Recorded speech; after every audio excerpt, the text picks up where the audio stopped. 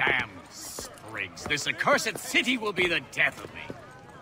You seem troubled, friend. That's because I am. Greatly so, in fact. What's happened? I was robbed. The old Vulcan file. Though I've managed to restore what's mine, I fear it's ruined. You mean the book? This is no ordinary book.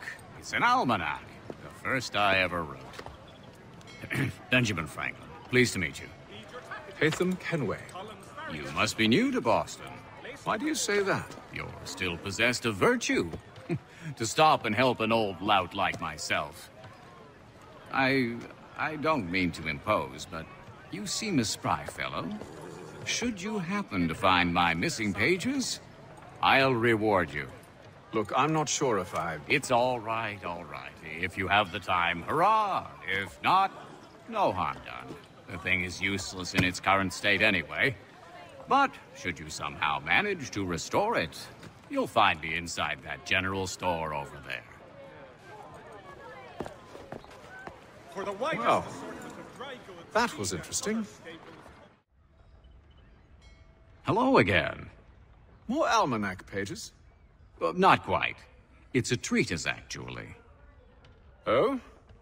Concerning what? The benefits of taking an older woman as a lover.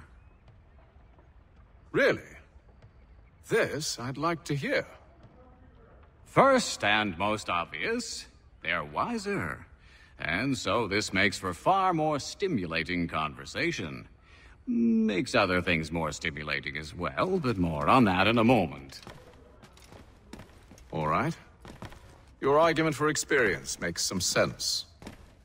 Second, when beauty fades, women must improve their utility, lest they be discarded and forgotten. Rare is an old woman who is not also kind, compassionate, and good. That's something of a generalization. But also true.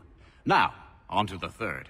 Older women cannot conceive, which means one less thing over which to fret. In fact, you also decrease the chance of acquiring something like the French pox, its presence clearly visible, or the woman dead. And should one desire a child? Then make a young woman your wife. Let the older one be a mistress. And that brings me to my fourth point. With age comes prudence. An older woman is less likely to reveal your indiscretions. Yes. I suppose you know quite a bit about that. And proud of it, thank you. As to the fifth reason, because in every animal that walks upright, the deficiency of the fluids that fill the muscles appears first in the highest part. The face first grows lank and wrinkled, then the neck, then the breast and arms. The lower parts continuing to the last as plump as ever, so that covering all above with a basket, and regarding only what is below the girdle, it is impossible of two women to know an old from a young one. And as in the dark all cats are gray, the pleasure of corporal enjoyment with an old woman is at least equal and frequently superior, every knack being by practice capable of improvement. You mad bastard. Well, it's true, and believe me, I should know. I've sampled a great many. You should try one as well. Like a fine wine, they only improve with age. Although I suppose if left unattended too long, some have a tendency to sour. And that, my friend, is a most unpleasant experience. Better to work in a field often plowed, you know? Is there more? Indeed, indeed. The sixth is this. The sin is less. To take a maidenhead is a great responsibility. Mishandled, it can ruin lives.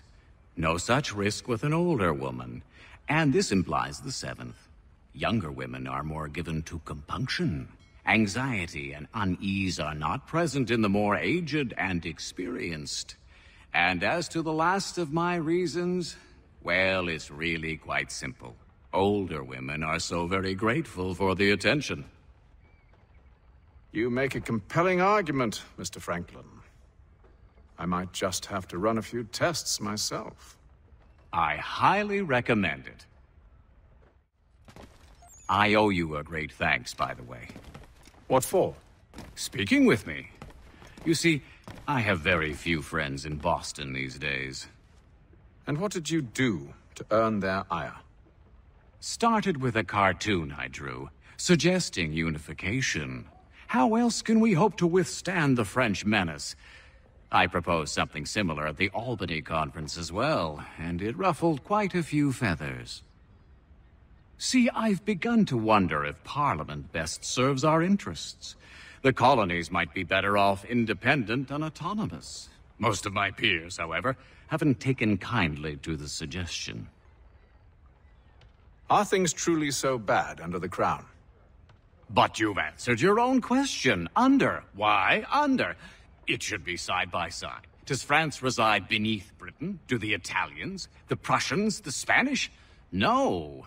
Oh, sure, they may disagree from time to time, even come to blows, but they stand on equal ground. And we should as well. Are the colonies not simply an extension of the kingdom, though? Another borough, if you will? No, we are not. We've evolved into something else, something distinct. I suppose it's only natural to desire parity. We leave behind our parents, our childhoods, our homes, and seek to find a place in the world. If it's true for a person, why not a nation? Yes, exactly. Interesting. Anyway, I've taken up enough of your time. Please, don't let me keep you from your work. We must now all hang together. Yes, we must indeed all hang together. We shall all hang separately. You are once more our savior. I must speak with the commander. He's gone to try and hold New York. The British intend to take it. I fear we'll need to recall our men from Quebec as well.